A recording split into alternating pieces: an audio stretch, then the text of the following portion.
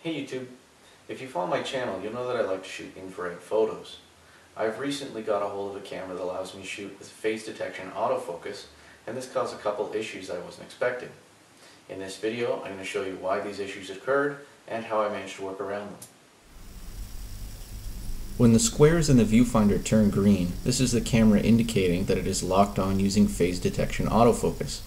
You'll notice though that in the preview, the image is blurry. It's not actually in focus, but the camera is indicating that it's locked on. This is a little unusual because if you do some reading online, most people will say that phase detection autofocus is better than contrast detection autofocus. So what's going on here? On my cameras, I'm using an adapter that allows me to mount old Minolta A-mount lenses onto the newer Sony NEX series. This adapter has a built-in phase detection autofocus system that uses a translucent mirror.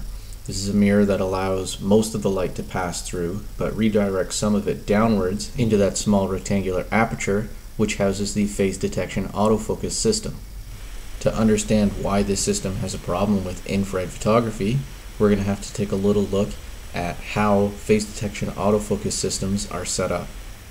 The most basic camera possible would have a single lens and an image sensor of some type, whether it be a chemically active film or a digital sensor like those in my camera.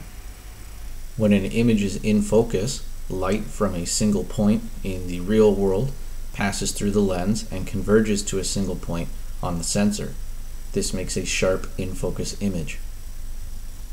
An out-of-focus image occurs when light from a single point out in real space converges before or after the sensor. This causes to become blurred in the final image. With my contrast detection autofocus system, that semi-transparent mirror bounces some of the light downwards into the lower sensor. That sensor is the same distance, if you were to measure the path of a beam of light, from the lens as is the sensor that takes the final image.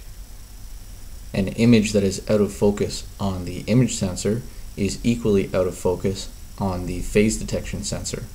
This phase detection sensor can tell whether the image is focused behind the sensor or ahead of it, and this information can be used to adjust the focus of the lens. All lenses suffer from something called chromatic aberration. This is due to the fact that the refractive index for glass is different depending on the wavelength of light.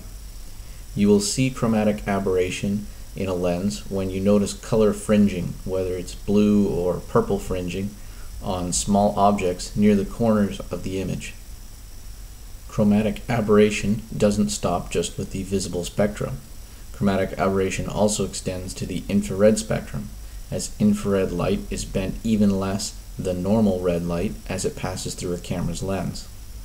This chromatic aberration is the source of my focusing problem. The phase detection autofocus sensor is meant to operate in the visible spectrum, probably somewhere around the green as it's in the middle of the spectrum that we can see. The infrared light that my camera detects is focusing well behind the image sensor due to chromatic aberration.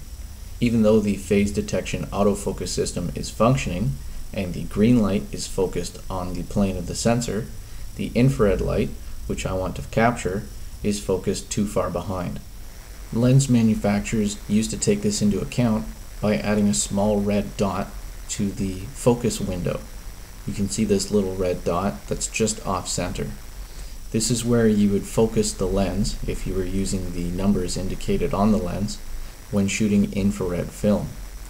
However, because I have this digital camera and Sony has an option for adjusting the focus on this adapter, I was able to change this in software, allowing me to get reasonably good focus without having to open up and modify my lens adapter.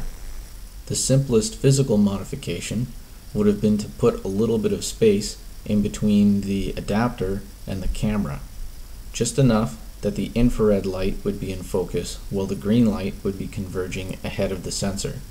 This would give me a more reasonable focus if I didn't have the software option. Although the focus is not 100% perfect, it is much more usable. By taking images with a slightly closed down aperture, the results are much more usable, as seen in these before and after pictures. I hope you found this video interesting, and if you're an infrared photographer, I hope this helped you in diagnosing any autofocus issues you might have. Thanks for watching.